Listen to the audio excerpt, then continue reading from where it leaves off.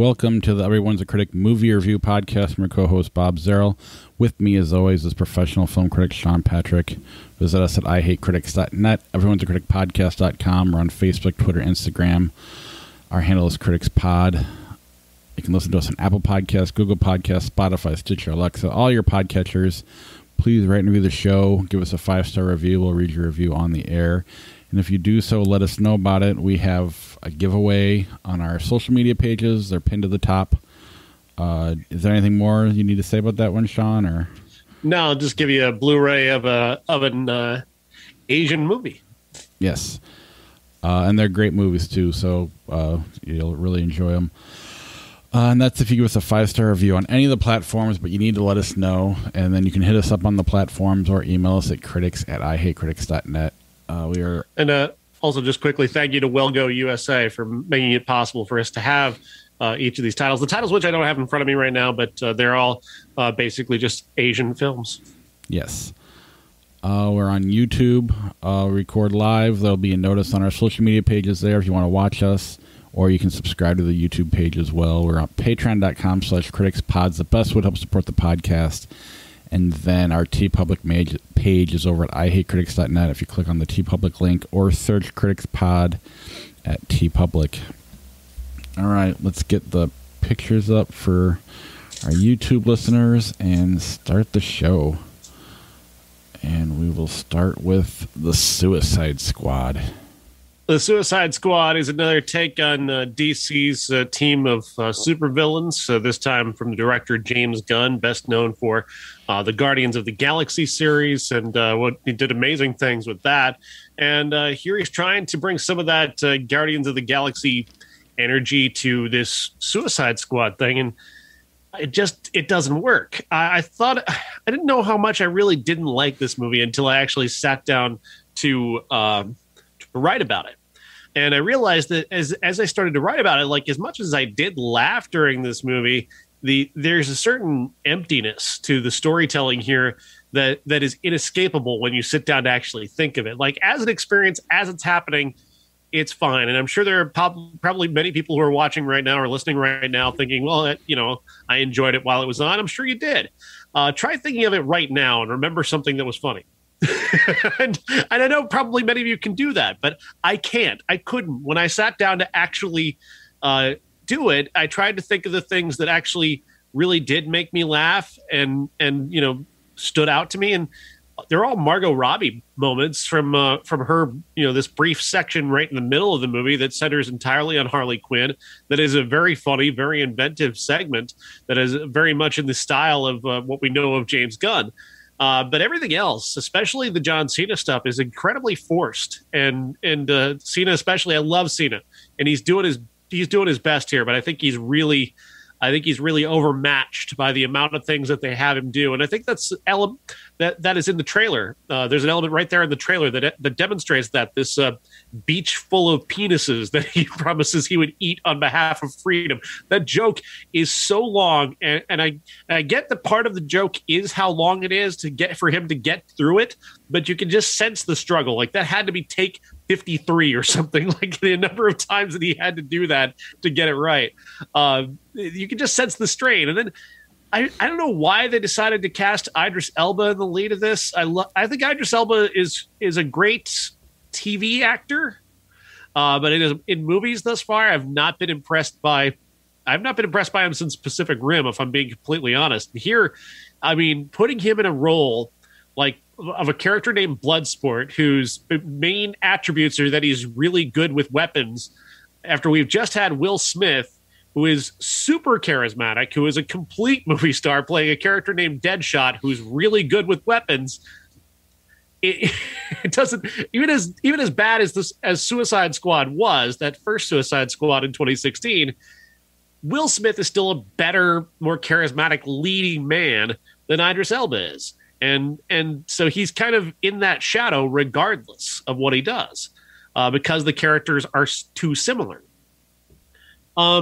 So yeah, Margot Robbie is great. I really liked her. I really liked what Harley Quinn does in the movie.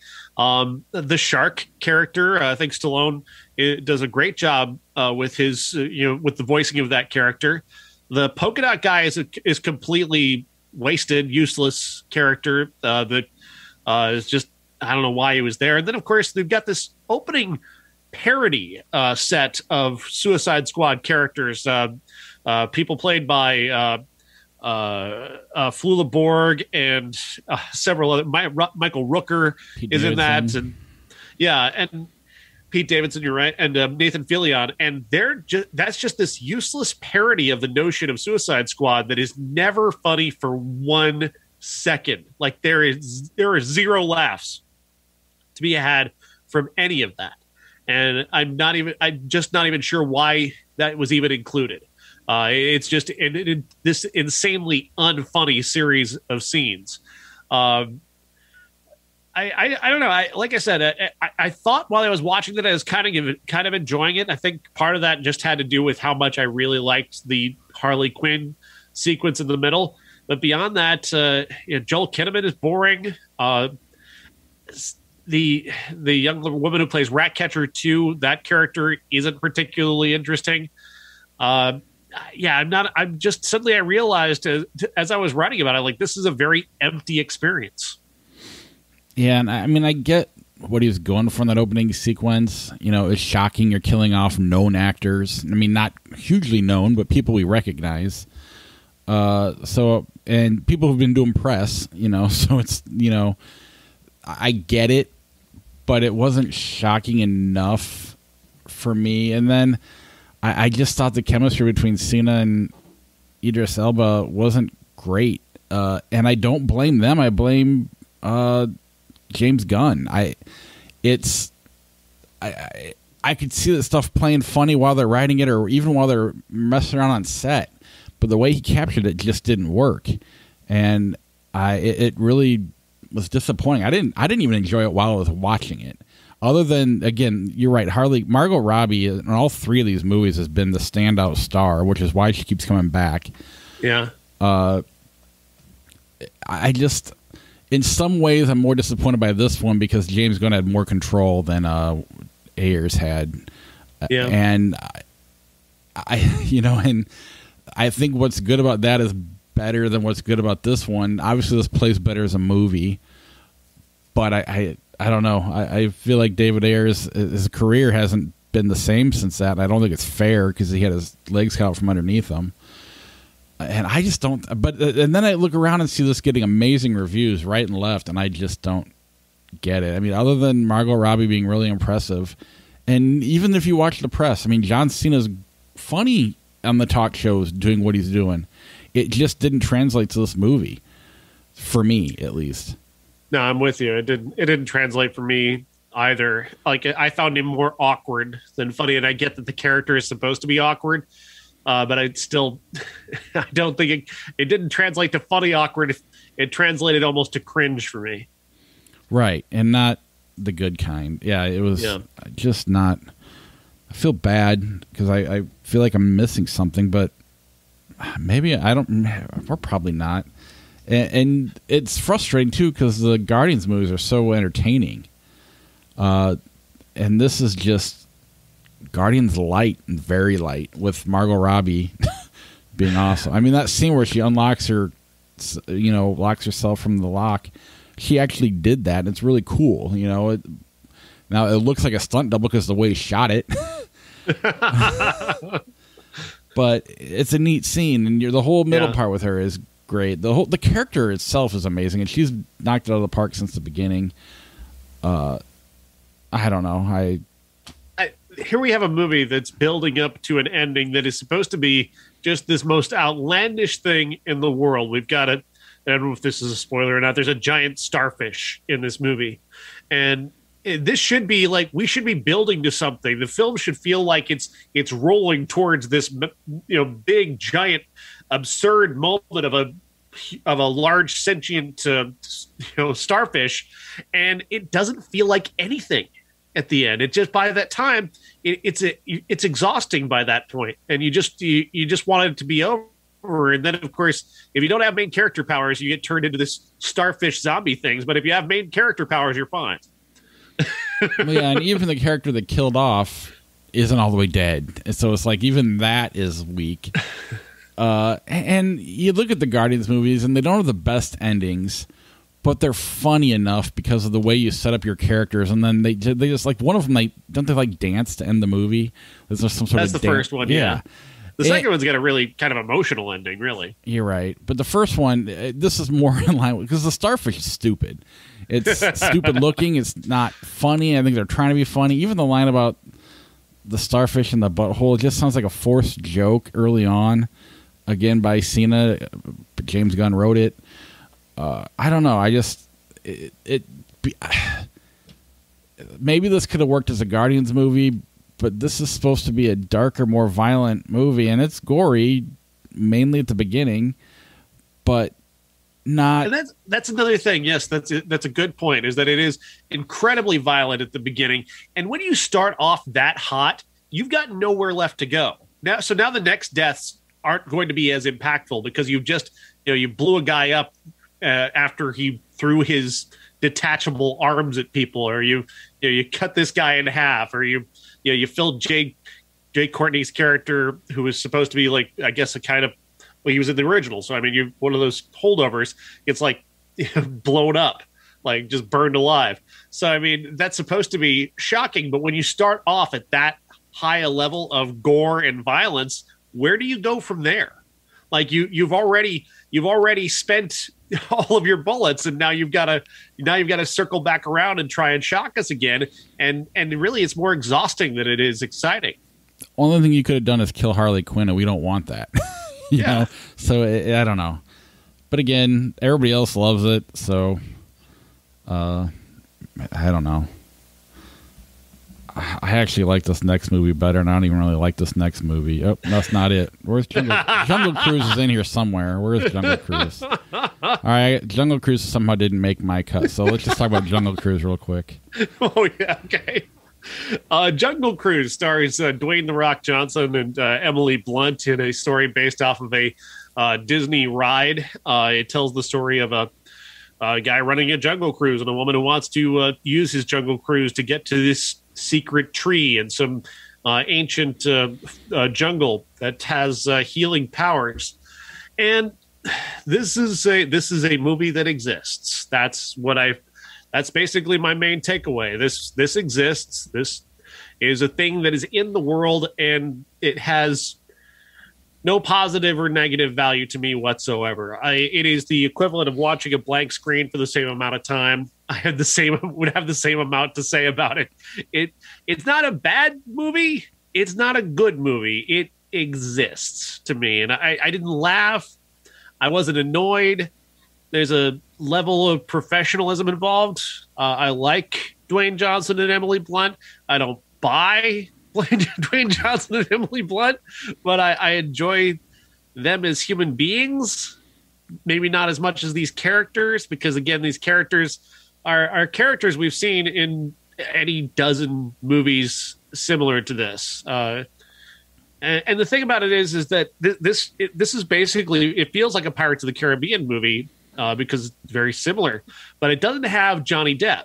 And what it underlines is that what Johnny Depp brought to Pirates of the Caribbean was this unpredictable, anarchic spirit that takes this very conventional thing and makes it something else. And that's not who Emily Blunt and Dwayne Johnson are. They're not those anarchic elements that can turn something from what it is into something that it wasn't supposed to be or what it's expected to be. Depp was constantly completely unpredictable and weird and funny, and they're playing this entirely straight. And as they play this material entirely straight, it's not very interesting. Yeah, I agree. It's the fact that you or me or anybody who, if you like Rock and Emily Blunt, it's just watchable enough to get through, but it kind of begins and ends there. And it's not because of the characters, just because you like them as people or actors, which is the only reason I prefer it over Suicide Squad, because I'll take those two over Cena and Idris Elba. That's your SummerSlam main event, and you're taking. I mean, that now you got the Margot Robbie. Again, she's so good in that role, but it's just, other than Birds of Prey, there hasn't really been a great movie yet. And I don't know if it's great, it's good. It's very good. But I just, but But yeah, Jungle Cruise you're okay if you missed it. Yeah, you're not missing anything. It's not an essential movie. It's barely a movie. It like I said, it's a thing that exists in the world. Yeah. All right. Stillwater. Stillwater, another thing that unfortunately exists in the world.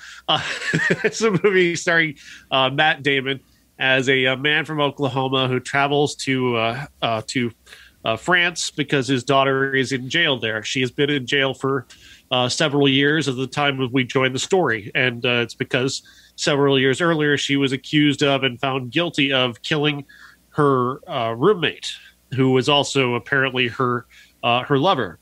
The father goes to France to visit her, ends up spending more time, and begins to invest himself sort of in a new investigation of what happened. There's essentially a new lead, potentially, that may lead to this person that may have actually committed the murder. And there are basically two movies going on here. There's one with him and his daughter, and then there's another story where he's becoming part of this French family with this woman who takes him in. He becomes kind of a surrogate to her daughter. And over a period of about a year of him living there, he moves in, and there begins to be a romance there. It's kind of interesting, but at the same time, it's kind of also very distracting.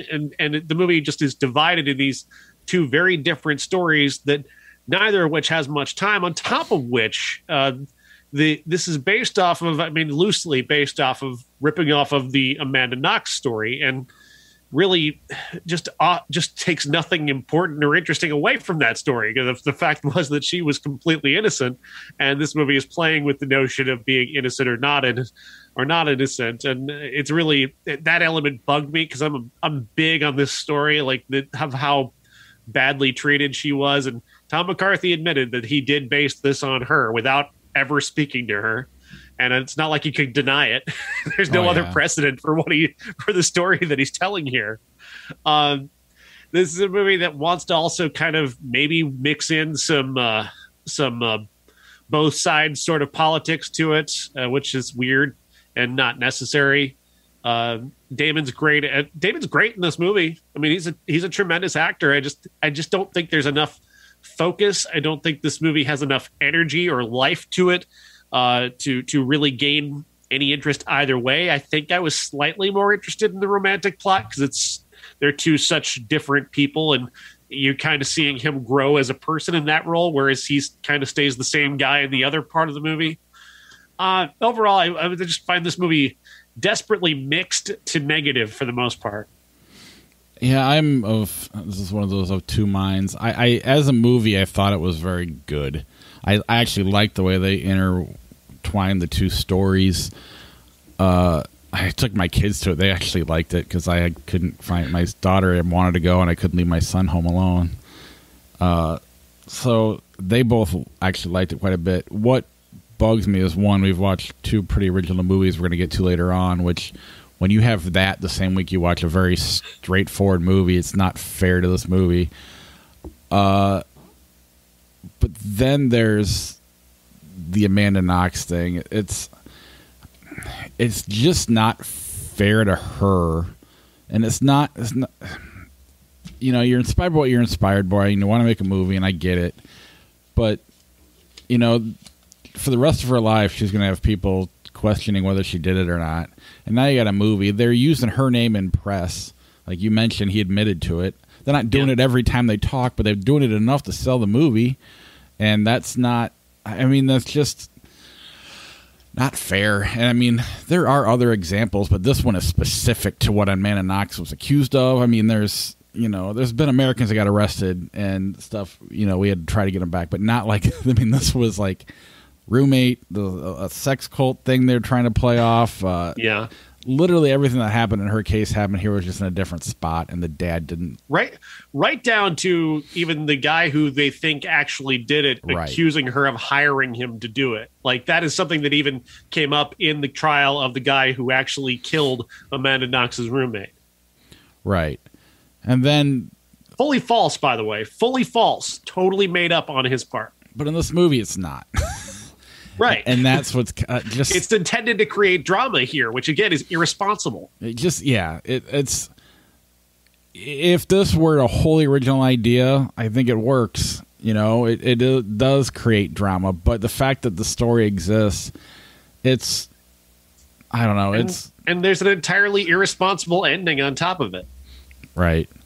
It just kind of bummed me out. But you're right. Matt Damon is really, really good in this. One of his better performances, and it's just kind of a shame it's in this movie. I mean, I've always liked him, but man, he just says stupid shit sometimes. Did you hear what he just came out with about a week ago? That his child taught him not to say... just recently taught him not to say a gay slur. Yeah. Like within this year. It's like, really? And it just... Yeah, that was a tough one to try and retcon after that. You can't put that genie back in the bottle. Right. There was an interesting note. I was talking to one of the movie theater managers after I saw the movie, and they were telling me about how a guy walked out of Stillwater and goes, "What? That you promised that they said that Matt Damon's supposed to be in that movie. I didn't see Matt Damon at all." Oh my God. Well, that's the other thing is I heard Matt Damon on a couple of podcasts. He's worried about the way they're marketing it because they're halfway marketing it like a Liam Neeson movie, like he's going to an action film. Yeah, that does. Yeah. I mean, they're not totally going there, but he's definitely, on every podcast I've heard him on, he's kind of said, this isn't that movie. I love those movies, but this is not that movie. So there are elements of that movie. Yeah, I guess but it's not heightened, you know, it's, yeah. And that scene at the soccer game match or whatever, that's believable and it's scary and you're just like, you're frustrated. You're like, don't do that. That's a great scene, a great couple scenes, but it's still not, there's so much outside of the movie that pulls me out of it that I just wish they wouldn't have done. And irresponsible is a great word. It just bums me out that they did it, and it affects my opinion of the movie because of it. And they should have done better. You. They really should have. It's really terrible. And just would you please? I'm begging people to just listen to Amanda Knox for a couple of minutes because she's talked about this and what she's not whining. She's right. People are accusing her of whining about this, and you're just wrong. Just go actually take a look at this case. The way that pop culture has treated her is so shitty. We had, about the time that she was actually like in the middle of this, Lifetime goes and makes a movie basically accusing her of having done it without having any evidence of it. And now you've got a movie like this that seems to intimate that she was part of doing it too. And it's like, that's really just insanely irresponsible and wrong to somebody who went through a horrific trauma. And I don't think their intent is to do that, but they should know better. It's just like when the Louis C.K. thing happened and Matt Damon kind of came to his defense. It wasn't that bad. Like, come on, you know better. You don't say that, yeah. It's just more that than anything else. Their intent, I'm sure, was not as bad as it came off, but I don't know. You should know better than that. And she's not asking for money. She just doesn't want her name being used all the time. It's really frustrating. Or if you're going to try and tell a story that is basically about her, how about talking to her at least? How about that? Just give her the courtesy of talking to her. They didn't even bother to talk to her. Yeah. White guys. Gotta love them. All right. You wanted to also talk about Man Under the Table. I have not seen this one yet. Man Under Table. This is a very interesting one because it's only available via the Arrow's film service, their own personal streaming service, which Arrow is a distribution company that makes very low budget movies, and they acquire older films and they distribute them via their own platform, which is really cool. This is a very strange movie about a man in Hollywood, or in a version of Hollywood that is almost entirely, it looks like cardboard sets and very fake, and all your extras are these cardboard people, And he's a guy who's an industry poser. He tells his friend that he's trying to make a movie, and his friend says, "Oh, I actually am making a movie," and it just sets him off on this jealous rage. And over and over again, just things just keep kind of enacting themselves on this guy as different sorts of humiliations as he tries to go about his life and tries to create something. Tries to get his way into the Hollywood system, and it's very funny. The various levels of parody at play here just get exponentially more interesting throughout this film. He's got a very funny parody of a YouTuber. He's got all these various industry people making these all speaking this industry jargon about everybody talks about fracking. Like every screenplay has to secretly be about fracking. or identity politics. Fracking and identity politics are in every screenplay. And if you can promise both, you've got a deal. It's really clever. And I really adore this movie. And I wanted to call attention to it because I want people to check out Arrow and Arrow's streaming service so they can see this very strange kind of movie and really give these guys a chance. It's an incredibly low budget. Everybody looks like they're dressed as homeless people, but they're all Hollywood people. And like I said, just the whole premise is really, really smart and really well played. And I just really think this is a very, very clever, very underrated movie. That sounds fantastic. Did you watch anything from '91 before we move on? I can't even remember what the okay. I want just to run because we're probably going to get into spoiler territory from here on out. But in 1991, I'll just kind of read off a list of movies. Hot Shots, love it. Doc Hollywood, whatever. Body Parts, never seen it. Rover Dangerfield, Return to the Blue Lagoon, Bingo, Delirious, Pure Luck, Double Impact. Nothing that's other than Hot Shots that really stood the test of time for me. I think I like Doc Hollywood a lot. I'm not sure how well it will hold up. I didn't watch it, but I really did like that movie a great deal back in the early '90s, and it does have that kind of it does sort of distill the grown up of Michael J. Fox charisma. And it's one of the few movies that really, outside of the Back to the Future movies, where you get to see what people like about Michael J. Fox. Yeah, I saw it maybe in the late 90s. I liked it when I watched it, but it's been forever.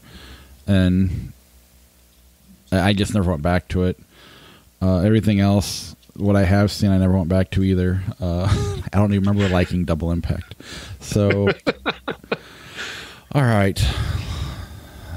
We're going to close with a dud. But anyway, we'll start with John and the Hole. Oh, yes. John and the Hole. This is from director Pasquale Sisto, and it stars a young man named Charlie Shotwell. And this is a movie that's got a very unique and very daring premise. A 13-year-old boy named John discovers there's a hole in the forest behind his house. It's an incomplete bunker that there's no way out of it. It's just a hole in the ground that they didn't complete. And this sparks in him this idea to do something that is, we're not sure exactly what his motivation for doing it is, but he does it. He takes his entire family, his mother and father and sister, Michael C. Hall, Jennifer Ailey, and Thaisa Farmiga, and places them in this hole. He puts them unconscious and places them in this hole, and you watch this thing unfold, and it's such a crazy thought that someone like this could do this, but this kid is so haunting and so convincing that you're just kind of fascinated by him. He begins to he knows that his mother is using sleeping pills, so he decides to test the pills and their strength. He tests them on himself.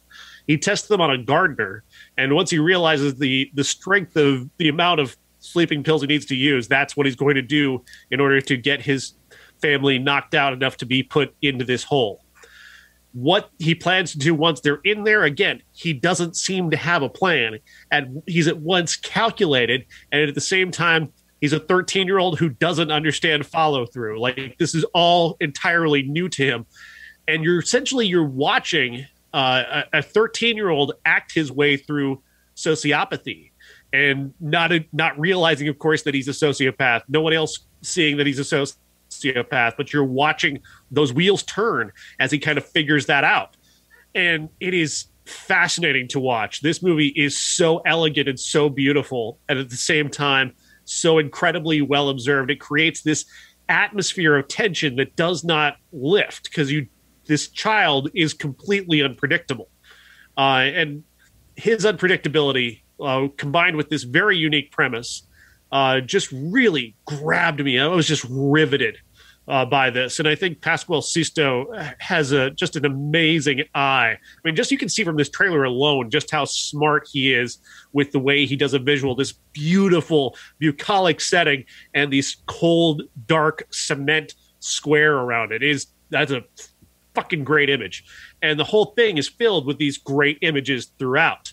There's this game that he plays with a friend where they're drowning each other, and this scene is just filled with insane amounts of tension because John doesn't know where his boundaries are, and so you don't know what's going to happen.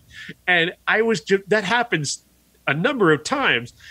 First, he delivers food to his family, and then he disappears for days and doesn't take them anything, and then he does again, and it's just the way he enacts just making them a meal is creepy and weird. I just think this movie is fantastic.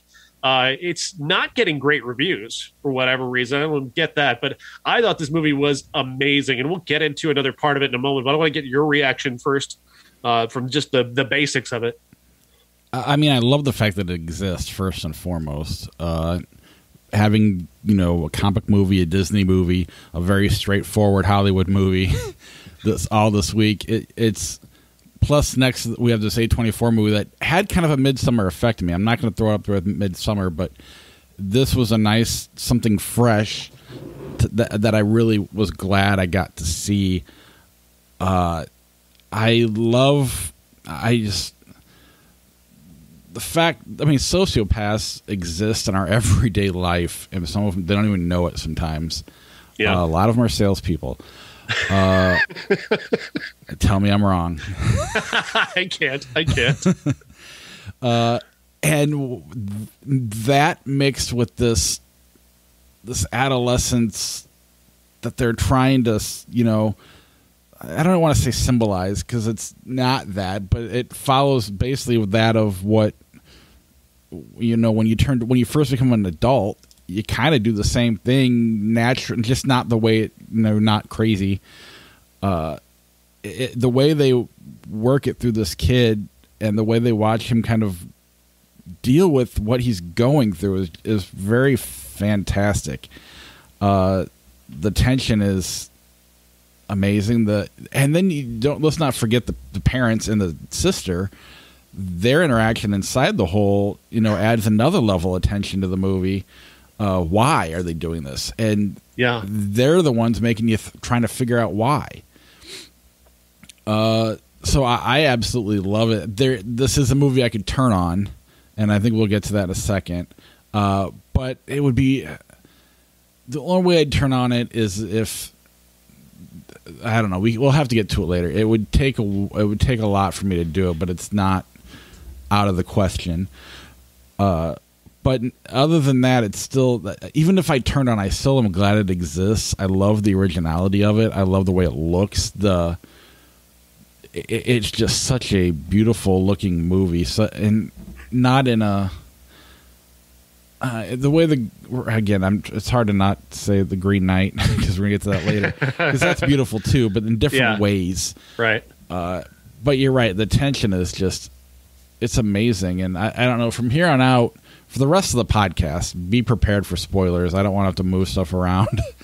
So from this and The Green Knight, there's probably going to be spoilers here and there. Although The Green Knight's a retelling of a movie, or a story.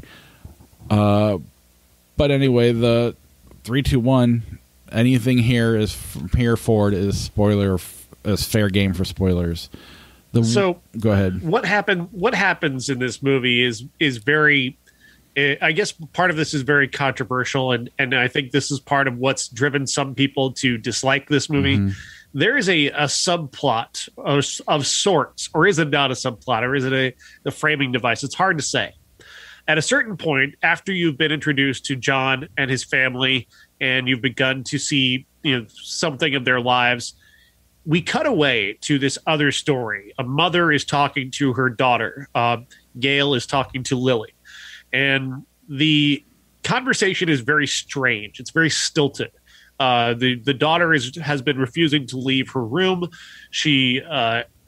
Her and her mother they're not bickering, but there's a certain weird tension there. They have this seemingly sweet conversation, and then she just asks her mother to tell her the story of John in the Hole. And when she says that, we cut to this title card of John in the Hole, and we return to John and his family. And it seems to indicate that the story of John in the Hole is then a parable. And whether it is or not, I'm not actually sure.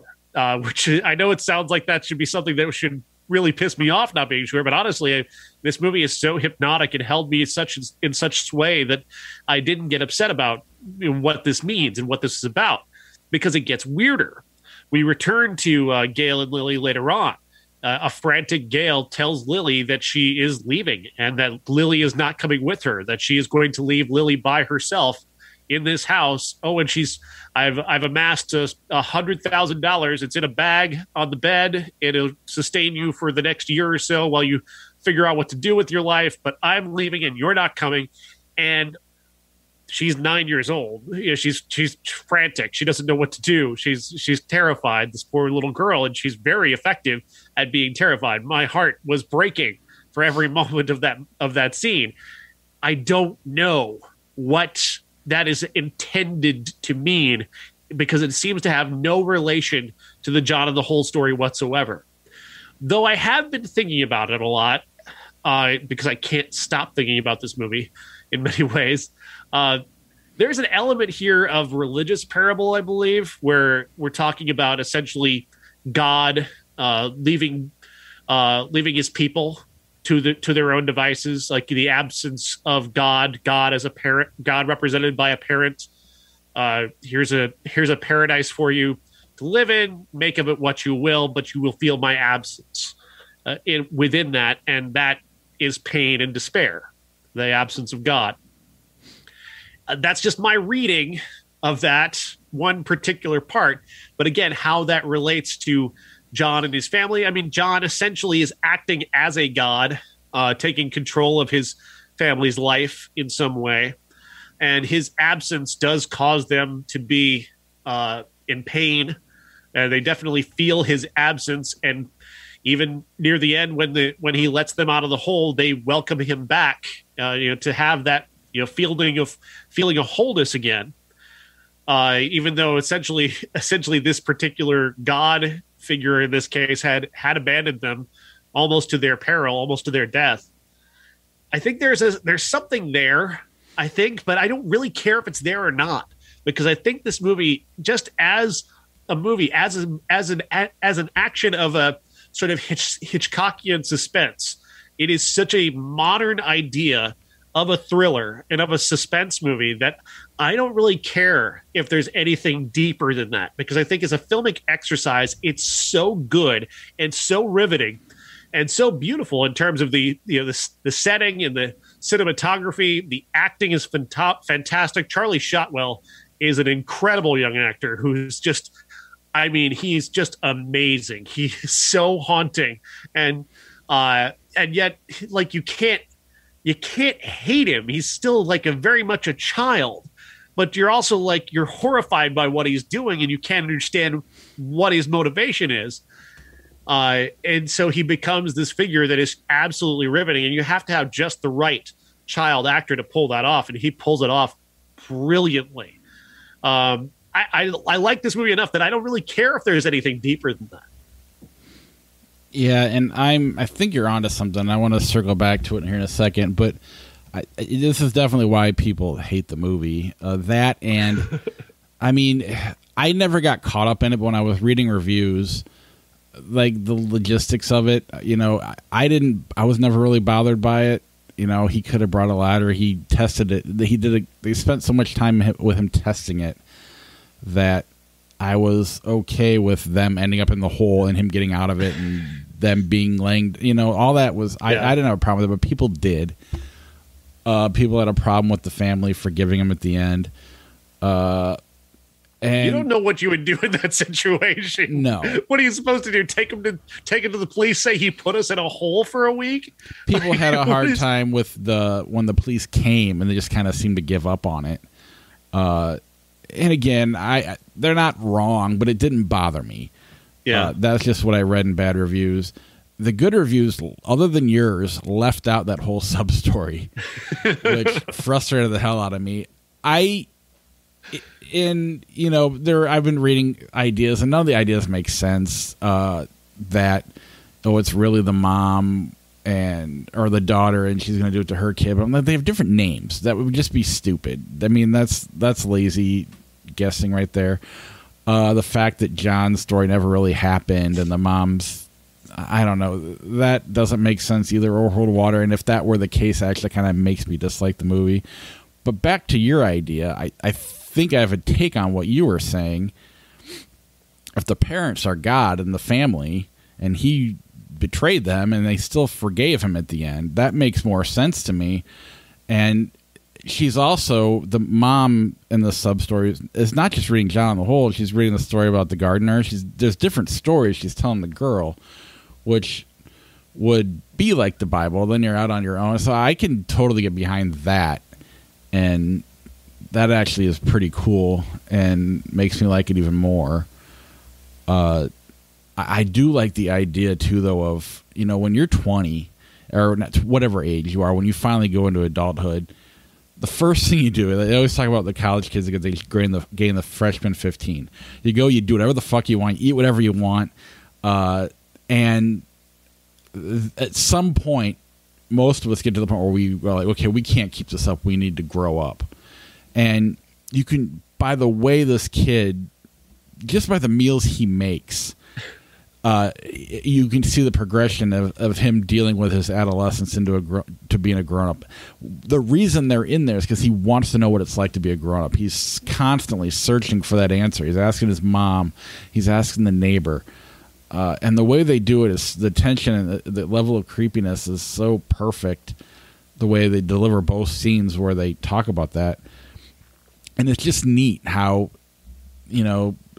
he really nails just, the way we were when we first became adults. Really everybody. Some of us never grow up. And we keep eating chicken nuggets forever. But when he goes and makes the risotto or whatever the hell it was. Risotto.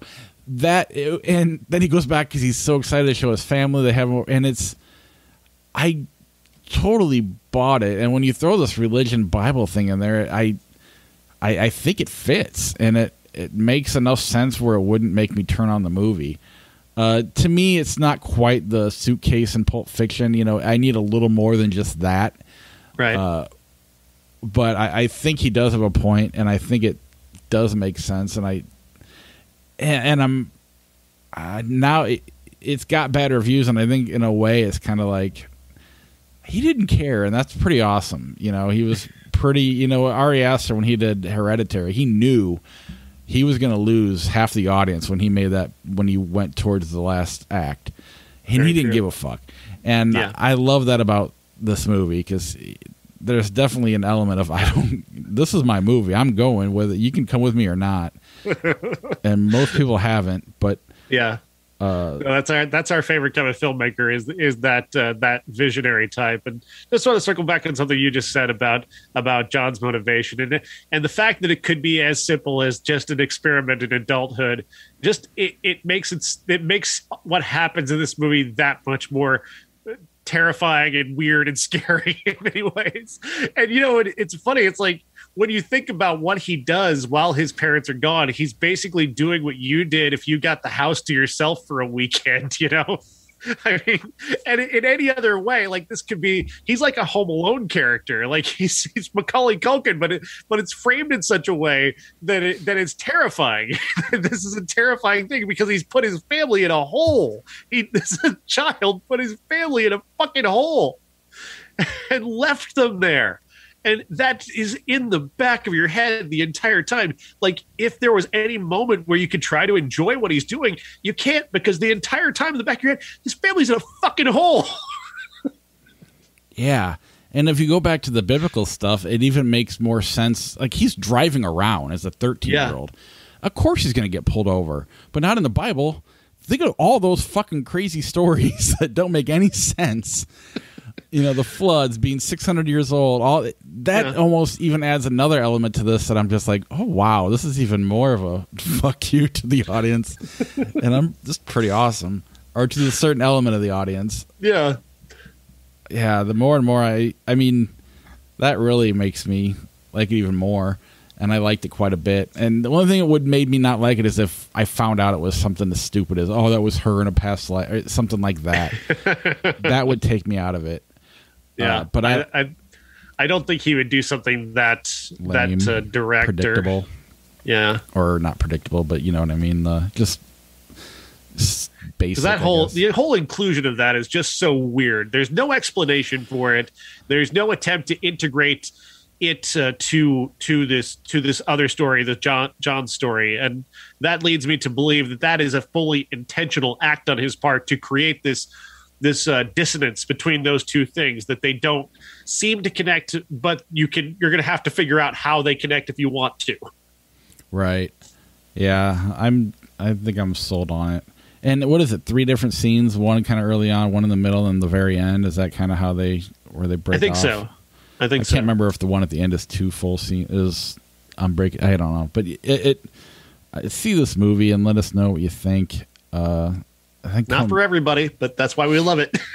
But if you're listening to, I mean, even critics. So that's the bummer, is they're split 50-50 on this. It's not just like the audience hates it and the critics love it. It's if you're sitting there demanding to know how he got them in the hole, you're watching the wrong movie. And I think he does a good enough job of setting that up. And again, when you throw this biblical aspect of it, which I really think is right, it has to be, because it makes so much sense in so many different ways. It never took me out of the movie. I mean, the God's Eye effect. I mean, literally, right in the poster we're looking at on YouTube, it's a photo looking upwards to the sky. And John, in many scenes, when he's at the hole, John is seen from that perspective the entire time. That God's Eye perspective. And John was an apostle. That has to be intentional. John was an apostle. Yeah. And then just the idea of a plot hole and having a hole in the title is also kind of a genius too. So I on so many levels, this is going to be a hell of a director someday. You know, he already is, but I can't wait to see what else he does, because this is really smart. Yeah, I agree. And I'm still don't have it all down, but it just makes I want to know more, and that's a sign of a great filmmaker. All right, speaking of great filmmakers, The Green Knight. The Green Knight from director David Lowery, starring Dev Patel as a knight, not a knight, but a member of King Arthur's court. He is the King Arthur's nephew, and he's not a guy who's really noble. He's not somebody who has anything about him that is special, other than being the cousin or the nephew of King Arthur. That's basically the entire thing about him, and that's really established incredibly well in this brilliant scene where the king has Patel's character come and sit next to him at this round table Christmas celebration, and he asks him, "Tell me a story about your life," and he has no story to tell, because he's this vacant, empty vessel of a person who has not done anything in his life. And Patel registers that so beautifully, wordlessly, this torturous notion that, oh my God, I've not accomplished anything in my entire life. And it's a devastating moment, wordless. It's gorgeous. It's beautiful. I have no story to tell. That's just, oh man, wow. He's just revealed himself so beautifully. That was the moment I knew that I was really, really into something on this movie, was that moment. From there, in walks the Green Knight, who challenges King Arthur's court to, if anybody can land a blow on my neck, the challenge is not important. The bottom line is that he challenges them, and in 1 year he'll return that challenge. Nobody steps up until the king decides he himself will step up and then Dev Patel steps in his place. And he takes it and he actually cuts off the Green Knight's head. The Green Knight then picks up his head and explains that in 1 year, I get my turn to land a blow on your neck. And it's basically just telling him 1 year from now, you're going to die.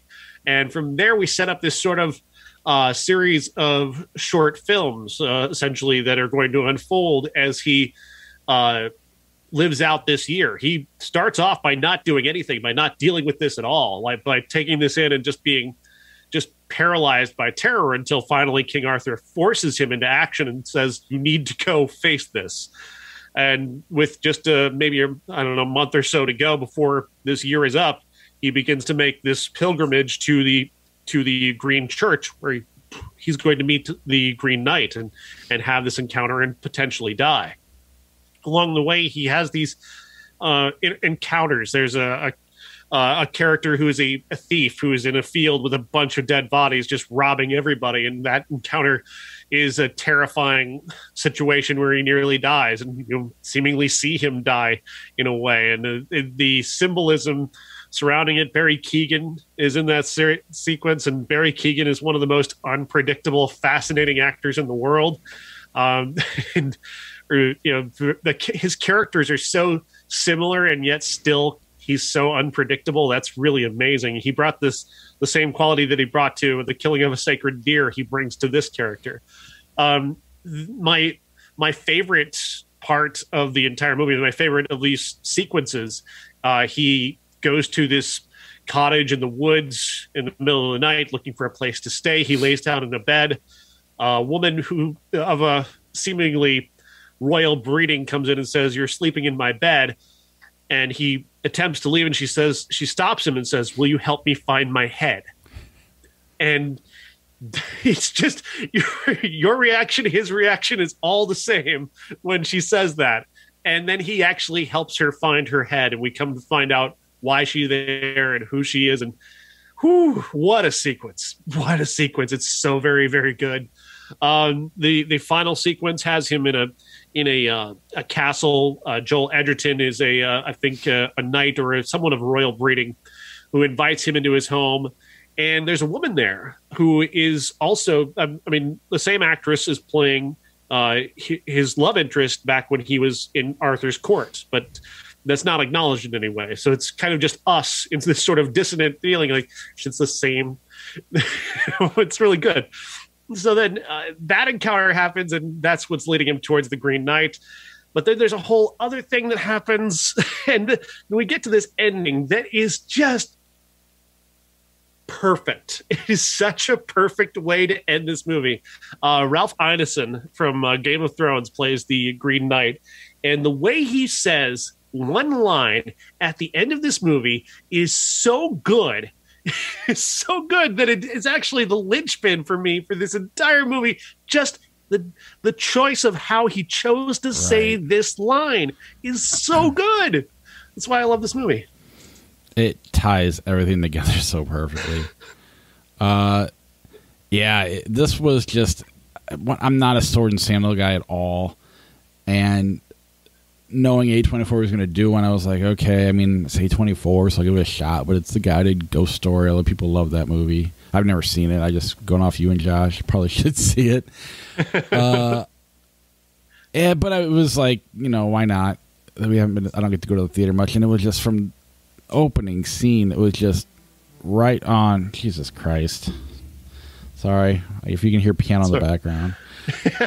My family just got back. But no, from the first scene to the end, it was just like, this is a perfect movie. I don't get to see movies like this. I don't get to see movies like this in the big screen. Why can't every movie be like this?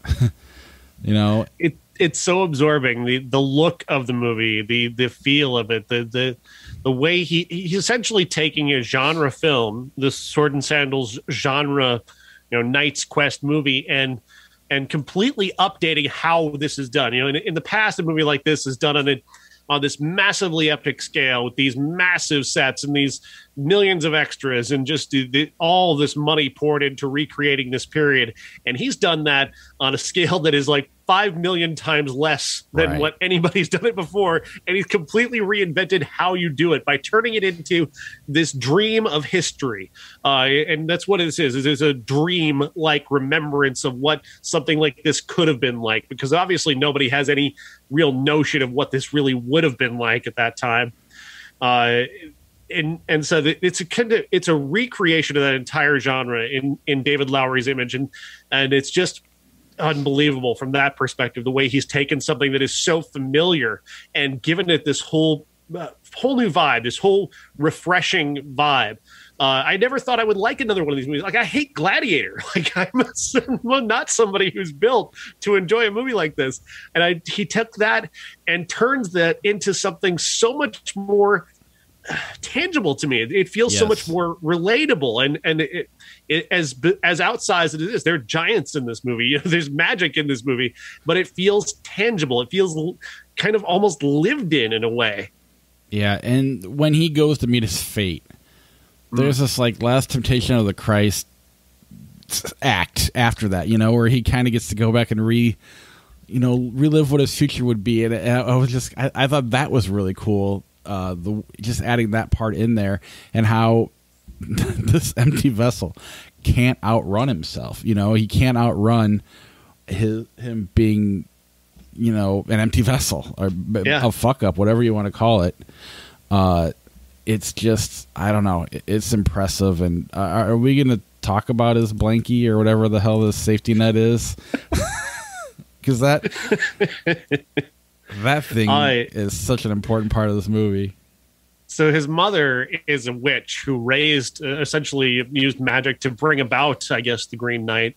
And when she knows that her son is the one who has confronted the Green Knight, she decides to try and protect him using magic. She creates this sash for him to wear that has a magic in it that can prevent him from dying.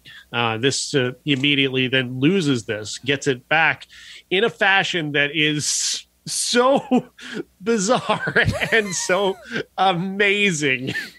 Yeah, how he gets this back, and how Joel Edgerton asks him to then return it to him in a way that is so amazing, and again so revealing of the emptiness within this character. He cannot experience joy in any real way. Like, he just can't. And this is so reflective.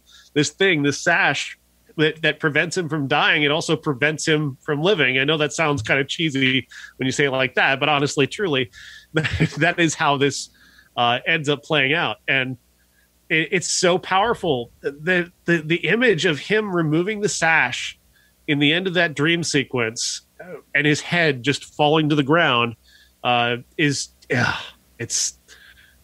picture perfect. It is just so spectacular. And then after that, then of course comes the real ending and the genius of Ralph Ineson's delivery.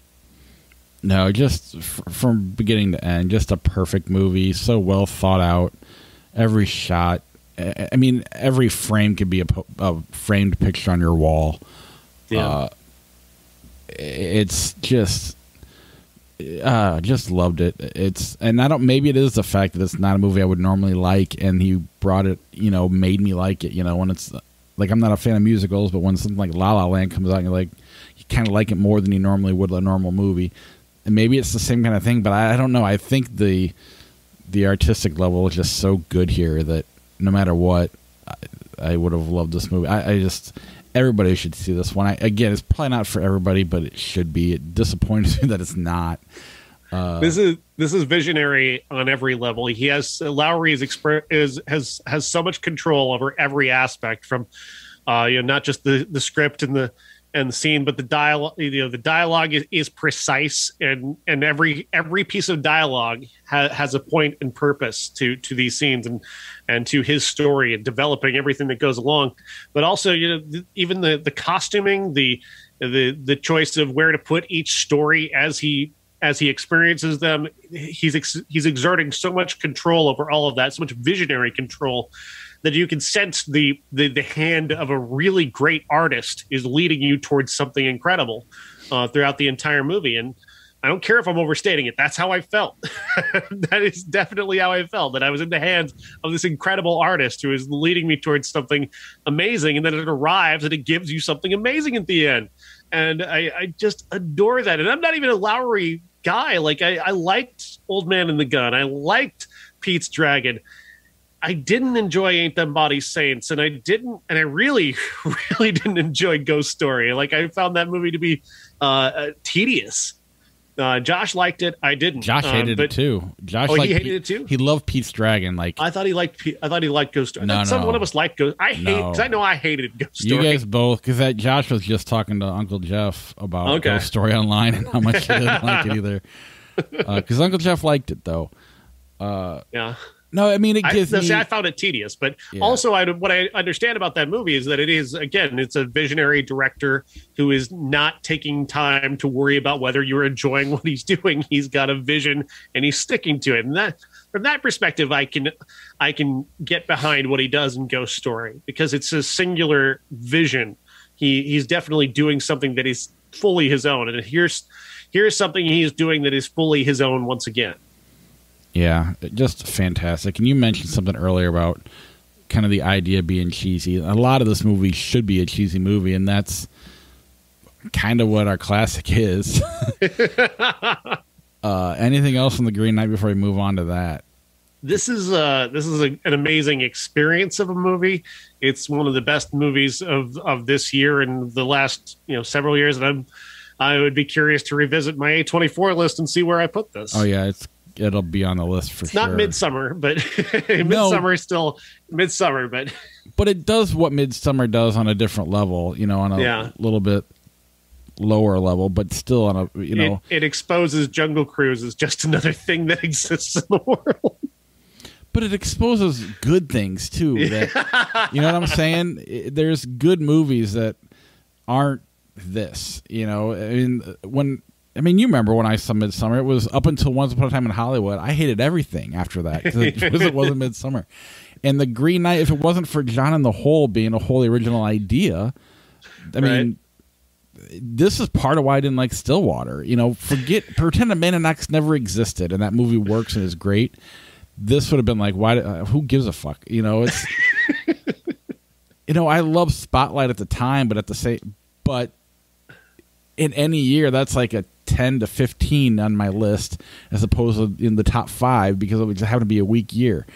Yeah. You need these movies, The Green Knights, the Midsummers, all those A24 movies, or a lot of them at least, just make those movies look like just another Hollywood, Oscar contender. But there's also an accumulation factor. The fact that we see so many movies that they just run together at a certain point. When something does pop up like this, or John and the Hole, or Giants Being Lonely, they stand out so much more and so much higher than the rest of the movies, and they expose what's missing everywhere else. This is how people become film snobs. You see too many movies, you're going to end up becoming a film snob. It's inevitable. But you talk about it being a disposable culture, especially the last 20 years or whatever.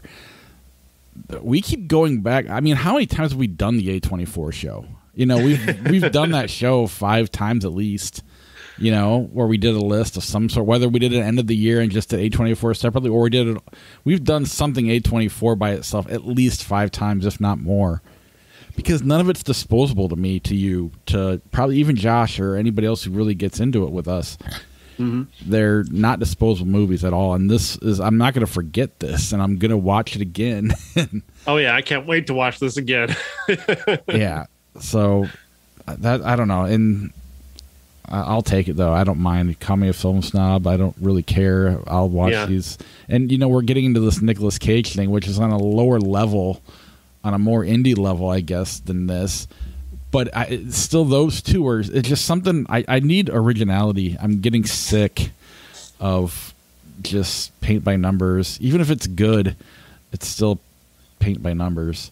Yeah, by any rational notion, Jungle Cruise is a good movie, but I don't care. I don't care at all about Jungle Cruise. It's a thing that exists and it happened, and it's there to, entertain people who are on their phones the entire time. Like, you're not going to be engaged by it. But it is not going to be remember it the next day. But even like we've gone back, and part of it's the culture we live in too, but we've gone back to movies we loved, like old school or whatever. And I'm sure if we were to dig into some other ones that I think the culture plays more of a role, but still movies like this are kind of just like, okay, I don't need to watch that. That doesn't need to be my go-to late night, go to sleep movie anymore.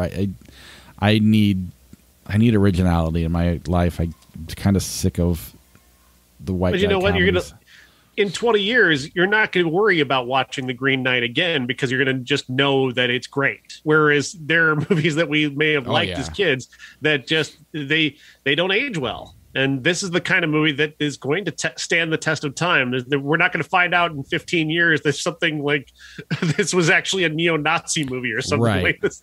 Well, and you look at movies like Old School and Hangover, or whatever. And not that I mean, I haven't watched Hangover. Maybe Hangover's still great. But I watched it a lot in that first year or two, but then I stopped because then another movie came out, and I watched that a lot, and I stopped. I'm going to probably watch this every year for a long time, or every couple years for a long time. I watch all the not all of them, but a lot of the A24 movies a lot over and over again. Yeah. So I don't know. I don't know. Just well done, A24. Keep doing it. Yes, this movie is incredible. You've done an amazing thing, and just keep doing what you do, please, forever and ever. All right, and our classic is not Monty Python and the Holy Grail, but it might as well have been. Was this a comedy? Monty Python. I know, but was this a comedy? No, because it felt like a parody the whole time. It really did. It's so awful. So I was looking for something to relate to The Green Knight somehow, and this is the same story as The Green Knight. This is Sir Gawain and The Green Knight.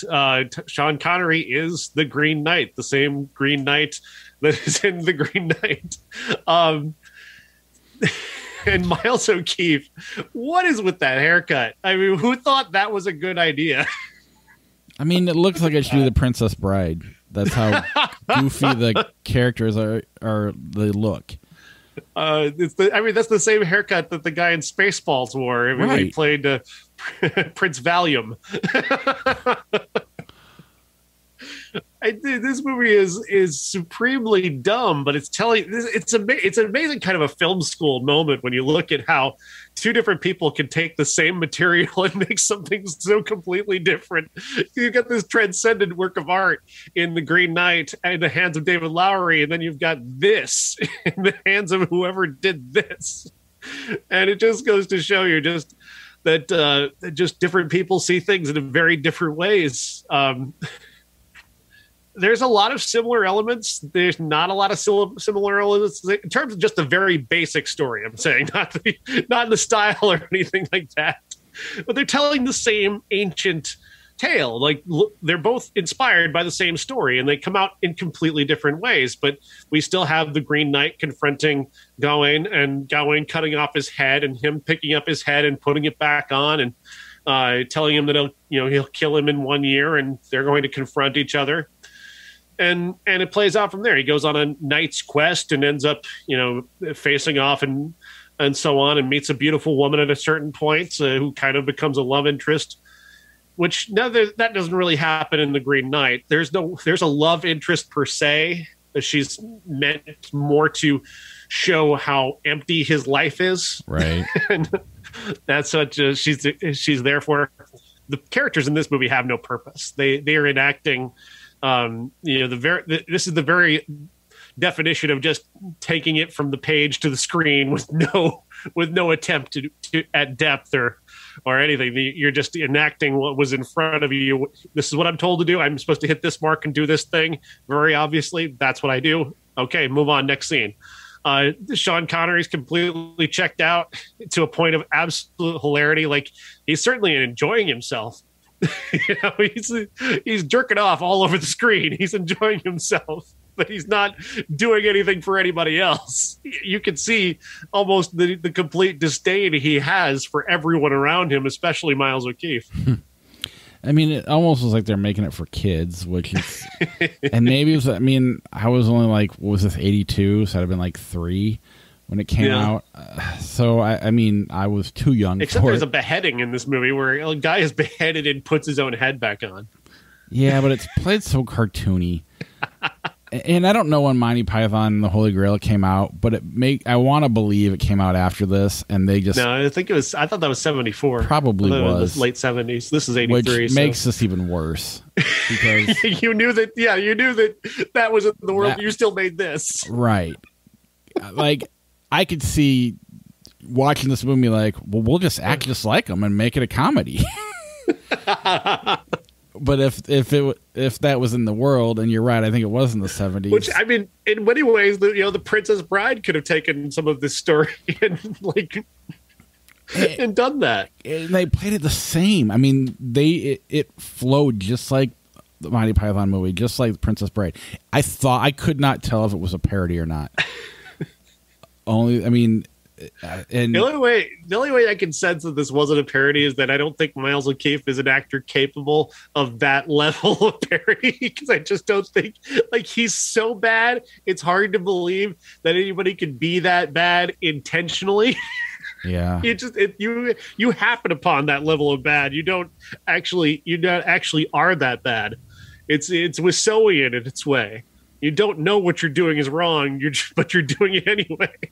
And it's a long movie too. It's not like it goes on for a while. Yeah, I saw this before The Green Knight too. Yeah, just it's free on Tubi. Yeah, save your free money, and just watch commercials. Watch a blank screen for the same amount of time, and you'll be just as enriched. Yeah, and let a commercial pop up every couple minutes. And yeah, it was bad. But that is our show. We went over the 91 movies. Next week, we've got Don't Breathe 2, Free Guy, Respect, Homeroom, movie on Hulu, Beckett with John David Washington on Netflix, a movie called Coda, and then the Val Kilmer documentary on Amazon. I think it's already out now, actually. I think so, too, but we're going to do it anyway. Yeah, and the classic's going to be Real Genius, and there's 3 movies from 91, The Commitments, Mystery Date, Woman and Men 2. It must have really been I'd have never even heard of those movies. Maybe I saw the posters, I'd know what they were. We're not abandoning the premise of 91 movies. It's just a weak round. 91's not a great year. It's not. No. Also, next week, I'm going to talk about a movie called Materna, which I've actually got 2 pieces on that are out right now. I don't think it's a good movie, but I think there are so many good things about it. But there's some things that are there's some choices made in that movie that are very off. And like I said, I wrote a 2,000-word essay on the visual filmmaking of this movie, where it goes wrong, the choices that they made that I think kind of sink the movie. But at the same time, it has the look of a guy who could make a John in the Hole or could make an A24 movie. So it makes Materna out something that I'm fascinated by and hopeful about. And so I'll talk a little bit more about that next week. And also, I'm watching a really fascinating documentary from IFC called The Meaning of Hitler, which is exploring Hitler, essentially how Hitler is seen today, and trying to figure out a way to force people to kind of grab you by your shoulders and remind you he was real. He did this stuff. He was evil. Don't forget. And as often as we see Hitler being tossed around as a pejorative, towards Trump or towards that type of thing is. I understand where you're coming from. At the same time, you don't realize that you're dampening the impact of saying his name and remembering what he did, and that makes this documentary so interesting. Yeah, is that going to be available? Yes, that'll be streaming on demand as of Friday. Awesome. And Materna is available now. It's available to stream anytime anybody wants right now. So. I do think there's something to see in Materna, but there's also, like I said, a good deal that I don't think is good enough. Yeah, and I'm trying to decide how comfortable I am in the theaters. We've had some vax people get COVID at work, and not that because I'm vaccinated, I'm not worried about, because the vaccine keeps you out of the hospital. You've got a child who can't get vaccinated, right? And I have friends. I have some people with cancer. I got some other friend of my son's is going through chemo, so he can't get vaccinated, and little things like that. Plus, but I'm not worried about me because I got the vaccine. I'll, keep me out of the hospital, keep me from dying, most likely. That's what it's there for. Everybody that I know that has the vaccine and got COVID is fine. So it's not there to keep you from getting it. It's there to keep you out of the hospital if you get it. Yes. But whatever. Off my soapbox. All right, quick. We are running a little long, but unless you need to get going. No, I'm good. Run a quick round of flick chart until we get something funny. If it's right off the bat, then we'll just end it early. I'm not letting you do that one. I know it's funny, but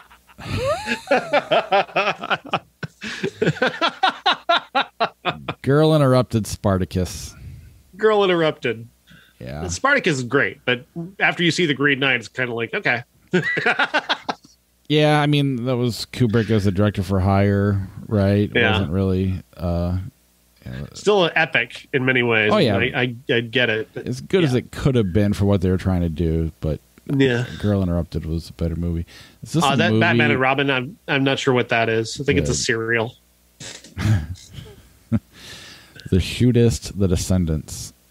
The Descendants for me. I agree. Never been a big John Wayne fan. We should probably go ahead. We should probably be looking into them at some point, but yeah, there's been no good reason to. Don't love him. Don't like Elvis. Don't like Babe Ruth. I don't know. Just me. Oh, that reminds me. There's another documentary called The Faithful that I wasn't sure if we're going to talk about or not next week because I'm not sure about its release. It's very, very independent, but it's a documentary by a woman who is dealing with grief. She lost a very important family member, and in the midst of that, she goes on this journey to Italy, to the Vatican, and this is in the time of Pope John Paul, and she sees all of this ludicrous, stuff dedicated to Pope John Paul, to the point where there's like a Pope John Paul lollipop. He's on, his face is everywhere on all these products. And that reminded her of her trip to Nashville, where she saw Elvis, and she went to Graceland, and she saw all these people gathering to mourn him. And then Pope John Paul dies, and people gather to mourn him. And she gets into this thing about grief and the way this mass exposure of grief. And that brings her also to Princess Di, who passes away in the process of her making these observations about death. And she brings all these three together, the Princess Di, Elvis, and the Pope together, while also on her own grief journey. It's really, really fascinating. But the availability of that one is a little bit hard. It is available, I think, if you want to do a virtual screening on Friday or Saturday from New York City. It's $10, but it's not something that's very easy to find. Gotcha. But it's called The Faithful, if anybody wants to look into it. All right. Twilight or Darkman? Twilight. Really? I'm gonna go Darkman. I think Darkman's kind of a piece of shit. I do too, but it's Sam Raimi. Not that Twilight's not a piece of shit, but I just don't care either way. Fishing with Gandhi. Darkman wins. I always win the less important coin flips. Super 8, Aaron Brockovich. Super 8. I'll go Aaron Brockovich.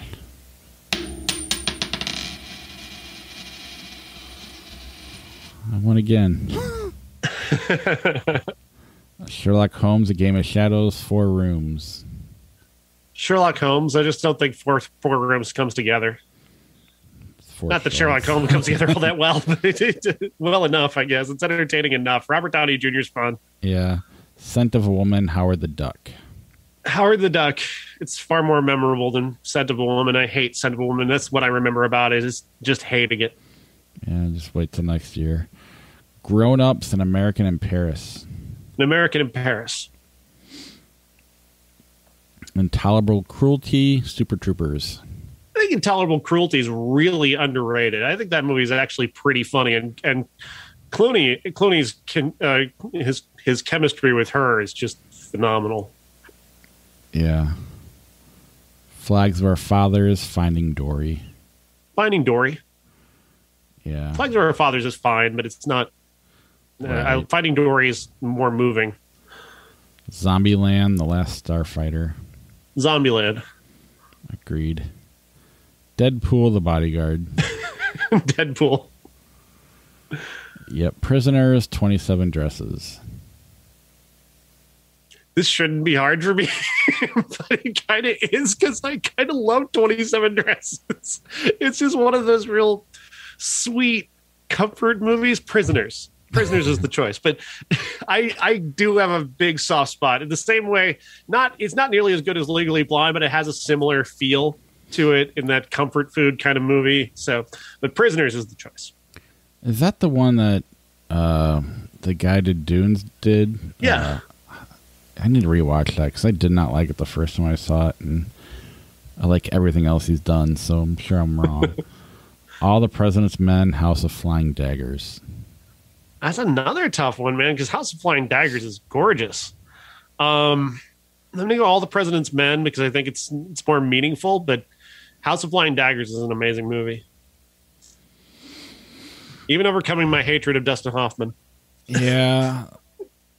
I mean, that's how good All the President's Men is. It makes me not hate Dustin Hoffman if we don't roll for once. But this is the one. What's one of those back to, you got your Green Knight and then you got your standard movie. But you're right, it's a really good one. Anyway, The Bone Collector. He Knows You're Alone. He Knows You're Alone is better just because it has that one line. Isn't that the one with the call coming from inside the house? I have no idea. Swingers, The Fighter.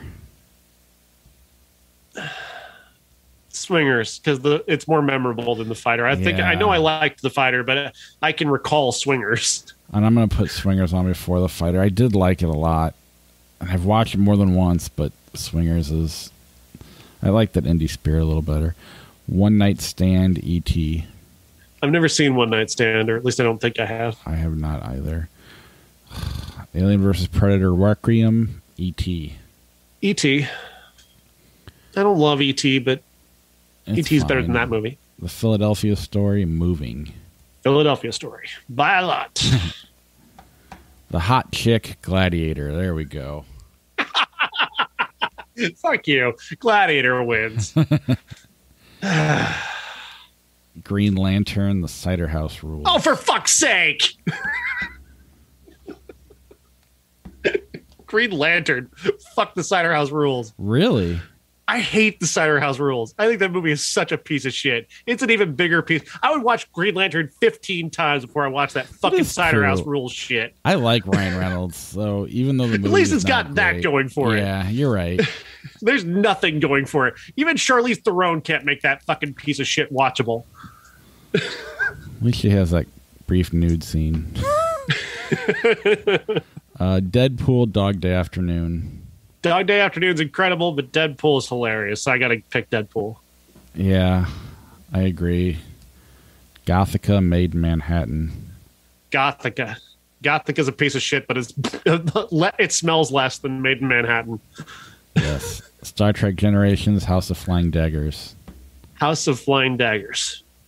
Yes. Eraserhead, the Mexican.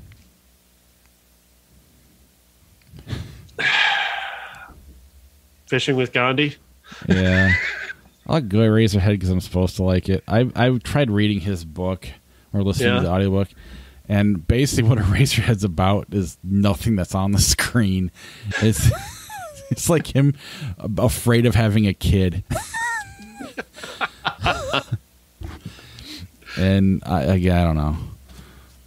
District 9, The Great Saint Tree. Never heard of that second one. Snowpiercer, District 9. Yes, Snowpiercer. Yeah, I agree. Lost in Translation, Kiss the Girls. Lost in Translation. Absolutely. People Under the Stairs, Creed. Creed. Agreed. About Time, Jingle All the Way. About Time. Battle Royale, Dr. Dolittle. I want to combine those movies so bad. Let's have Eddie Battle Murphy's Royale. characters fight each other to the death. No, I just want to watch everybody in Dr. Dolittle get murdered just violently and viciously. Put them all in a hole. All right, we're not going to get anything good, so we're going to call it a show right there. All right, good. All right, talk to everybody later. Bye. Cool.